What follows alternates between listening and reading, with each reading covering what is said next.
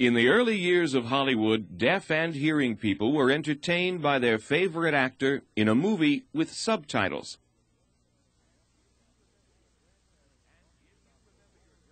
And if you remember your grandparents talking about the Roaring '20s, you'll enjoy this next story.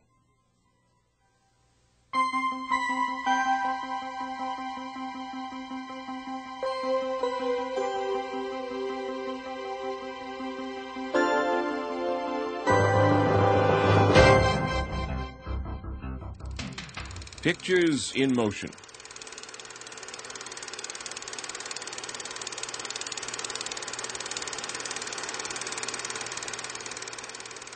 People were startled to see pictures of life in action through peepholes as kinetoscopes began to appear in parlors in 1890. This train, that really scared people out of theaters, and they were relieved when they realized they were not hit. In 1914, Hollywood was an unknown city, and movie industries found it perfect to make camp. At the same time, there appeared a funny-looking man wearing a black mustache and a derby hat and carrying a cane. Charlie Chaplin became a Hollywood hit. He thrilled children and electrified adults with his genuine comedy.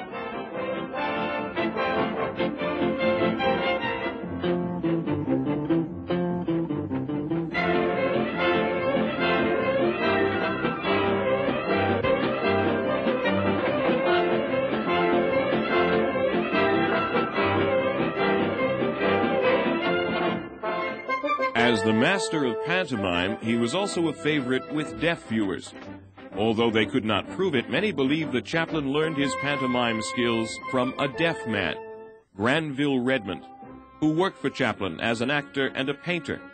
Redmond was a very successful artist in Paris and San Francisco, and Chaplin admired Redmond's paintings.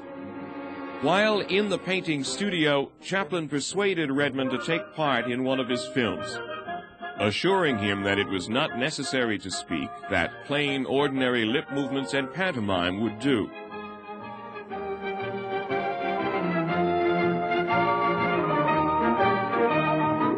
Redmond eventually appeared in A Dog's Life in 1918, The Kid in 1921, A Woman of Paris in 1923, and City Lights in 1931. In 1929, the advent of talkies marked the end of the silent movie era, and Chaplin used these sound effects to protest the advent in his film City Lights.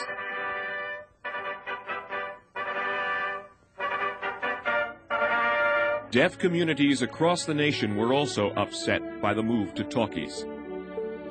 And some superintendents of schools for the deaf wrote letters to the Hollywood film industry suggesting films be captioned, but to no avail. Essay contests gave students at many schools an opportunity to criticize the demise of the silent movie. The New York Times printed deaf people's complaints with their demand that the silent movie return to the screen. But protest could not alter the effect of the new technology, and the equal status deaf people enjoyed in the film industry came to an end. As sound and voice took hold on the screen, Hollywood lost interest in deaf actors, and the heyday of mime artists came to an end.